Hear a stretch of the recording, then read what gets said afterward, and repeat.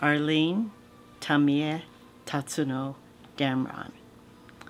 I'm, 77? I'm Sansei. I was born in Topaz relocation camp during the war, World War II, Topaz, Utah. Incarceration was between 42 and 45. My father was known for having taken the only unauthorized home movie ever taken in an internment camp. And the film was in color. He donated the original film to the Japanese American National Museum. And it was nominated for Library of Congress Film Registry, I believe in 96 or 97. My parents never told us really what camp was. They didn't editorialize. As children, we just, every once in a while, we would grow up watching that film. And it was only until later, as you're getting older, then you start thinking, wait a minute, we were from San Francisco. Our grandparents were from Oakland. Other people were from other parts of the Bay Area, neighbors. Why were we in Utah? Our family had returned from camp. And so in 1946, they reopened the store, and they changed the name to NB Department Store, because Nichibei Busan was a little too ethnic sounding after World War II, right? And on July 11th, 1948, we opened here.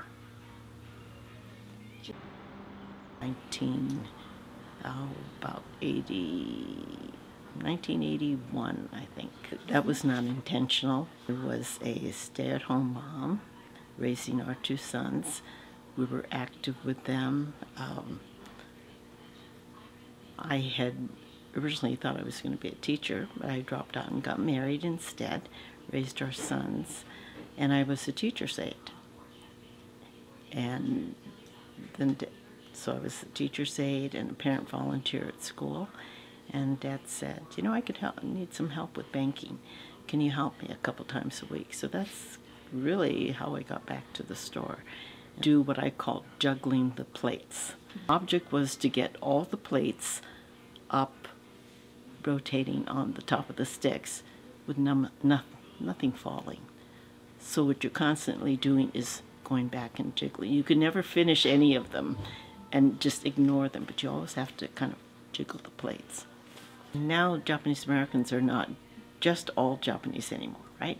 Well, over the years, you know, I guess when we first opened, it was the Nisei, Issei and Nisei, and then it became Nisei and Sansei, and now it's, as Nisei are passing, then it's Sansei and Yonsei.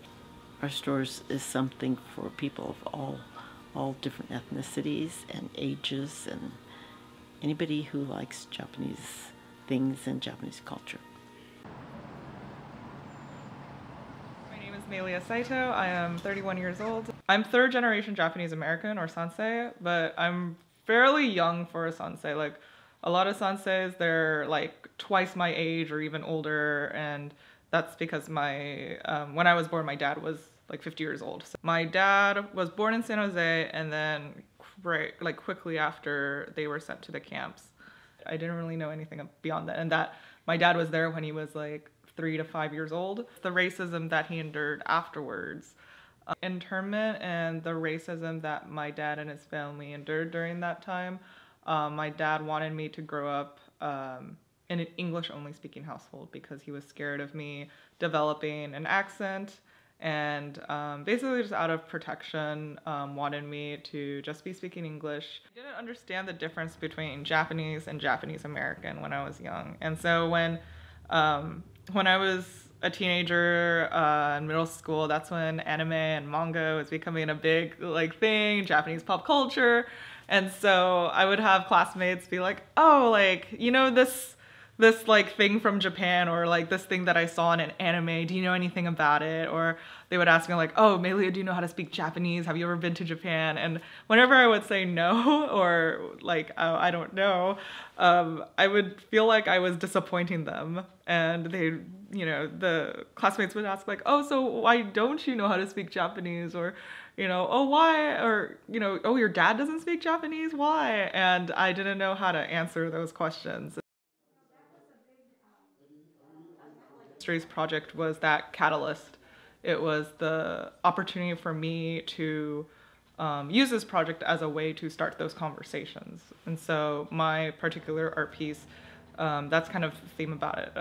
The theme around it is questions for reflection, questions for conversation, and they were questions that I asked myself throughout this process of conceptualizing my art piece. So questions like, you know, how do two different generations connect through art? That's when I was able to, you know, connect the dots as to, oh, okay, this is why, you know, this is why we don't speak Japanese. Like, this is why I was never taught the language.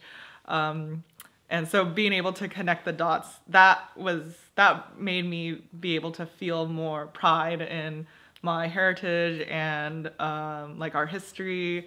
And even though it was a very just like an upsetting and just, you know, it's this piece of history that we went through is just very traumatizing, very embarrassing, like very upsetting. But just being able to, you know, go through that and you know, fight for these rights, fight for these human rights, and making sure it doesn't happen to other people of color, other marginalized groups.